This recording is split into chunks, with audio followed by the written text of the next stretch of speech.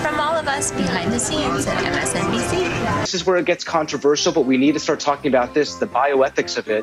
What do we do with somebody who's unvaccinated, who's taking advanced ICU therapies from somebody who is vaccinated in the hospital? Did you smoke? Did you drink recently? If you did, you're lower on the list, even if you need it. The most vaccinated company in America is Fox News. They're all vaccinated. They're going to live through this and let their viewers and their fans die because they don't give a damn. Thousands of people supposed to die to undermine Joe Biden and help the Republicans. That's about what it's getting.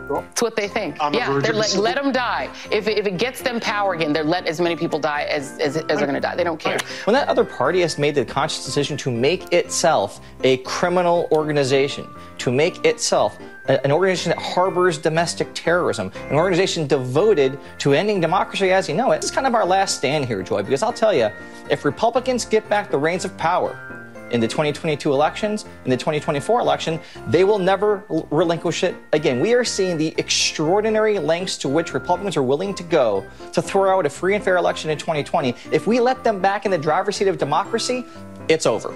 I know, just off the top of my head, at least a half dozen people who've gotten COVID, who are vaccinated, but who got it in settings where they were around mixed groups. So the unvaccinated are spreading this thing, and it's mutating, let's be frank, because of the unvaccinated, okay? Well, it's a frightening moment for our democracy because it's rigging the system before our very eyes right now. I'm definitely afraid for our troops. I'm definitely afraid for our democracy. We'll begin the readout tonight with a warning.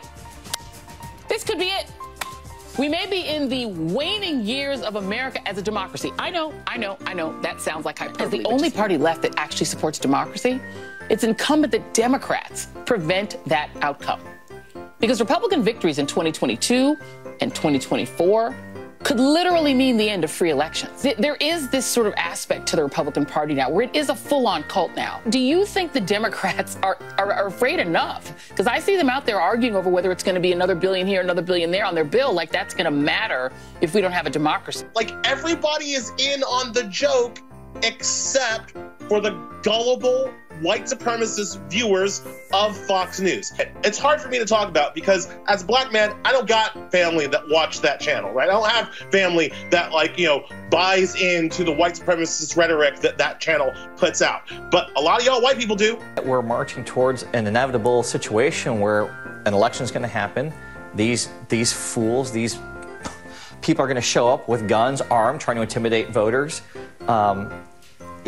I just want to know what the breaking point is for particularly the media class here in Washington to start identifying the Republican Party for what it is, which is an anti-democratic racist force in America.